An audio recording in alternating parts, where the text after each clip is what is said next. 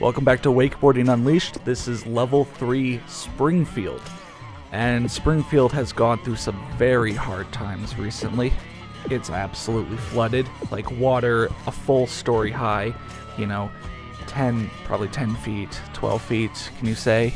I mean, from the footage you saw. Yeah, it looked, as you can see in the picture right there, yeah, it's flooded. Is that lightning in the background? Yeah. Does that come down during the level? I didn't see any. It doesn't interfere in the path, but maybe in the background. But anyway, that gave me an idea for a movie, so you guys just roll with it. All right. The year is 2060. All of the ice caps have melted, and the ocean has risen thousands of feet, all right?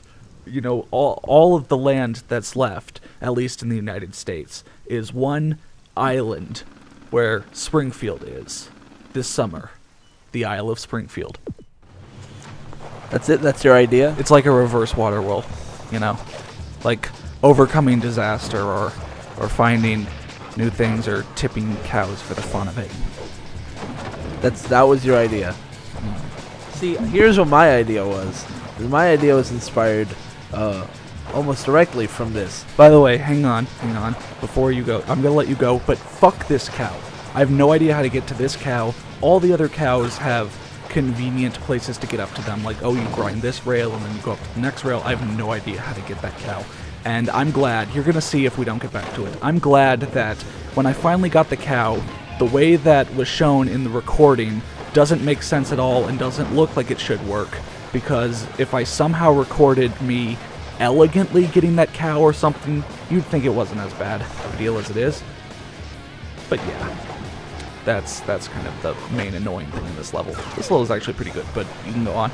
Okay, so I think they should make like a sports movie. Like you know how they have extreme sports movies where it's like there's a kid who wants to become a motocross whatever, and there are people in his life who are like, you can't do it, and then he has like a rival who also does motocross and is so much better than him, and through adversity he manages to beat the rival, right? So something similar to that, only with like, it'd be like with aggressive inline or maybe with skateboarding or something.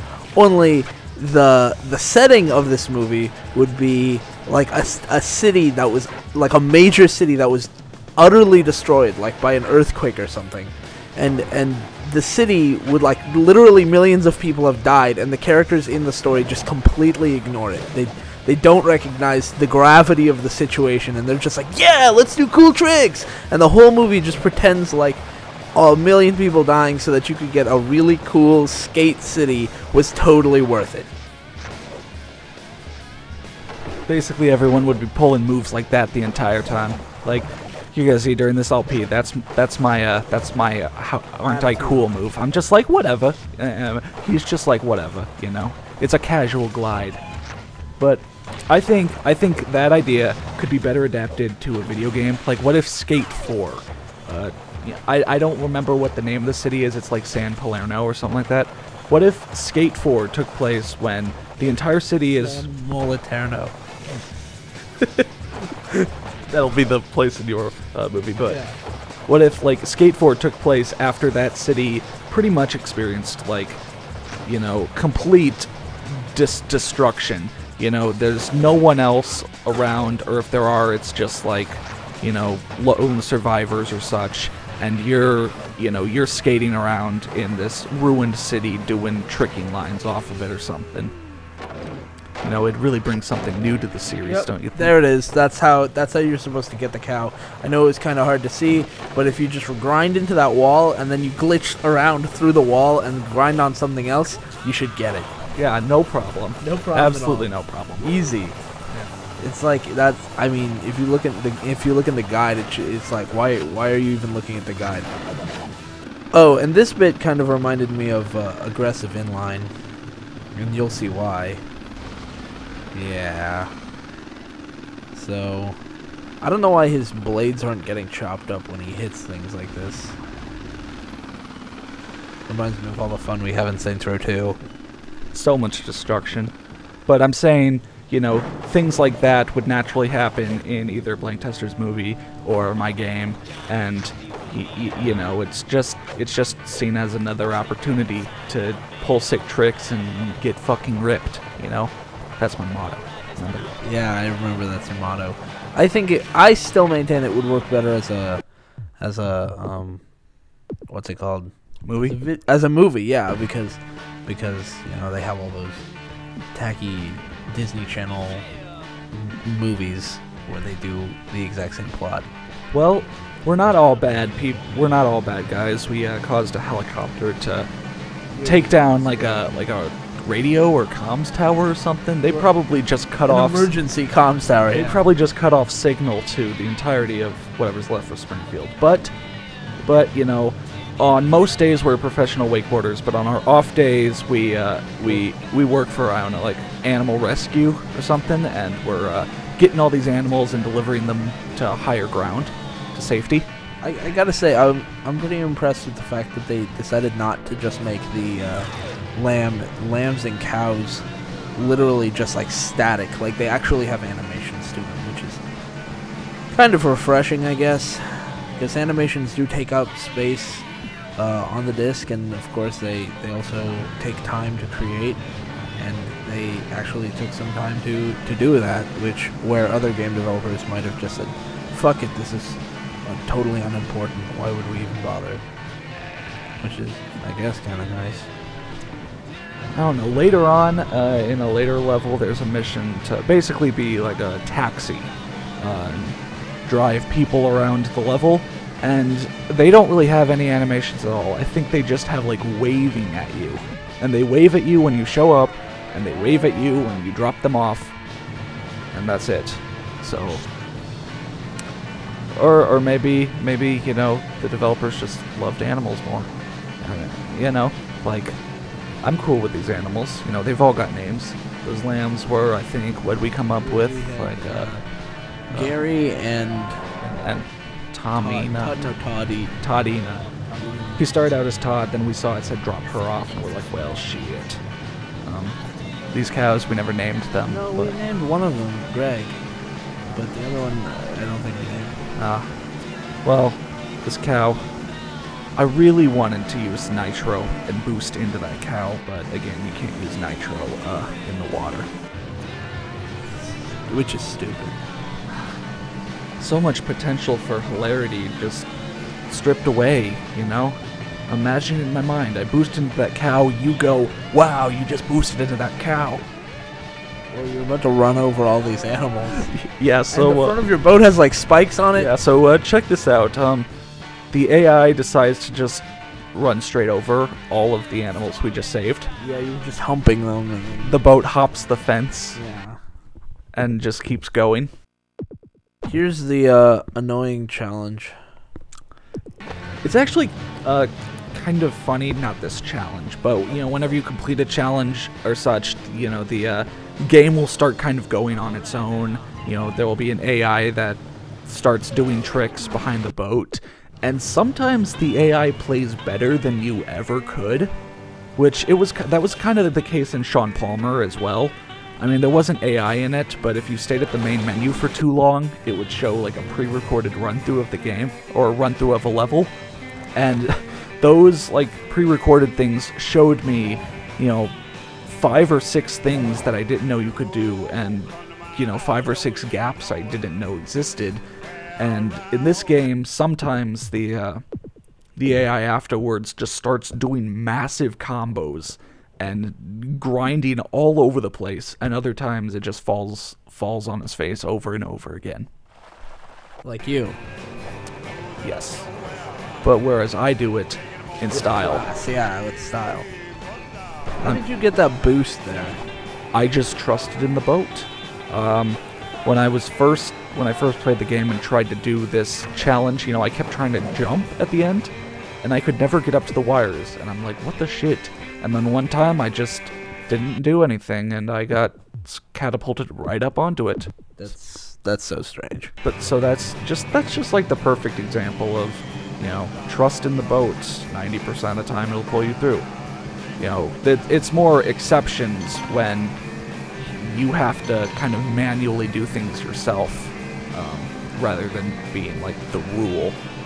I mean, there are points later on where you do have to do a lot of micromanaging. In the 5th level Hong Kong, there's one challenge that, well, I didn't leave in all of the attempts I took, but basically Murphy's Law took hold, and I screwed it up in a different way each time. Nice. That's very nice. So in Hong Kong, does the city get flooded again? No, it's a harbor, Hong Kong. Okay. It's like, I forget the name of it. Kang. An easy rule of thumb, you can tell my mood when I was editing these videos by how many mistakes I left in. It's kind of an inverse relation. The more mistakes I left in, the better I was feeling at the time. Or maybe like, you know, my post-playing glow or something. If I was super pissed at a level, I just cut all of them out. Boo. It's nice to see the inner workings of something like an OP, isn't it? Yeah, I guess. I don't know what to say. Yeah, I guess. Look at that. Oh, you're just driving through these things. You get in those things, hit some stuff. Yeah, man. So, if you can remember, I can't. compare these boat race levels to Splashdown. Which one do you think had better levels? I mean, for racing.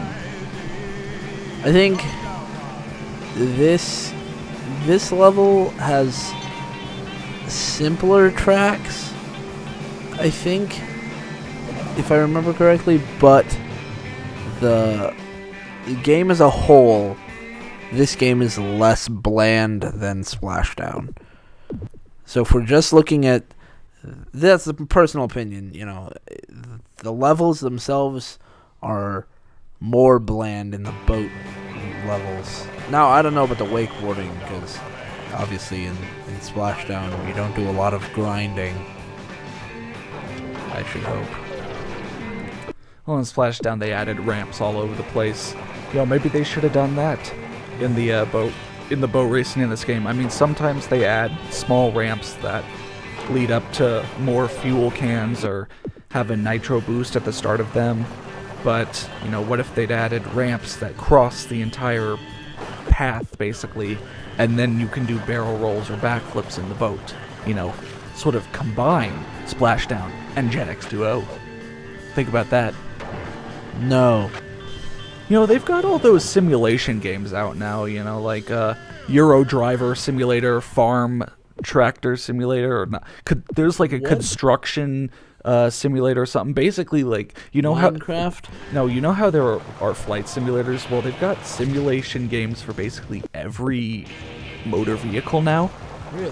So what if there was a boat simulator, you know? You just drove the boat. I mean like a boat like the, you know, guy in this game is driving. I don't actually know if anyone's piloting the boat or not. Whenever I get close enough, I never think to see. So if you could see, but, you know, I'll let you know if I see. think about it. A boat simulator, you just take it out in a massive lake. There probably is a boat simulator somewhere. Like, someone's made one, I'm guessing. But I don't know. I don't know. I'd have to look it up. And then, obviously, you take it to its natural conclusion, you make an extreme sports game out of it. Right. You're driving the boat around a track, you go off a jump, your guy actually jumps up in the boat, but keeps his hands on the steering wheel, and it's like he's doing a Superman. He kicks his back legs out or something. Or he, like, jumps up to the front of the boat, and, you know, the boat kind of goes vertical under him as he holds onto the top, and I don't know, it's called, like, leapfrog or something. Everyone ignore that weird glitchy thing that happened at the end of that last challenge. Just ignore it. That was me being cool again. You know, being like, all good. All good. Are there any... Are there any professional boat drivers that come to mind? Because obviously we need to title it, like, so-and-so's extreme boat driving, you know? Yeah. When I went to the Amazon, the guy who piloted the boat that we were on, his name was Tito. Tito Ortiz? No, not Tito Ortiz. Just Tito. I hope. By the way, I looked that up later. Apparently Tito Ortiz backstory. Tito Ortiz was in Razor Freestyle Scooter for some reason. He was like the one character with a last name, and that's because he was actually an MMA fighter in real life.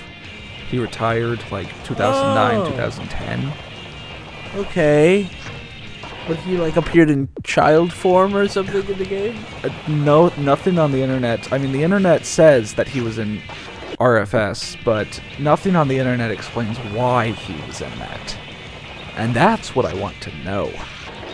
You know, it's like if I don't know, LeBron James showed up in Disney Kart Racer. Or if, I don't know. I don't keep up with modern sports, okay? Wow, this place is really... This one is just really fucking you up. Yeah, you can either, like, jump up on the house to grind it, or lose. You can grind the side of the house and then jump up onto that. And this part looks like it'd be daunting, but just do a double jump, and at max, do a double jump both times, and you'll be able to get up to the target. But that's the nice part, where, again, I'm doing stuff in the level that I didn't think I could do. Like, I didn't actually really recognize that I could go back there while playing the level. But that's all the challenges. Yeah, now I'm really wanting a extreme boat racing game. There's probably boat races out there. I mean, there are jet ski racing. There is boat racing. I just don't know if there's any boat racing games or boat racing professionals. I'm sure there are. Do you think there's a market for a game like that? I'm a market. But you're a person. You're not a market. I'll buy 100 copies. Now you're a market, I guess. Make it happen. I'll see you next time in Florida for the ProWakeboardTour.com. .com? Visit that site, I guess. God. I'm going to. For all the latest news on Pro Wakeboard Tours. Yeah, .com.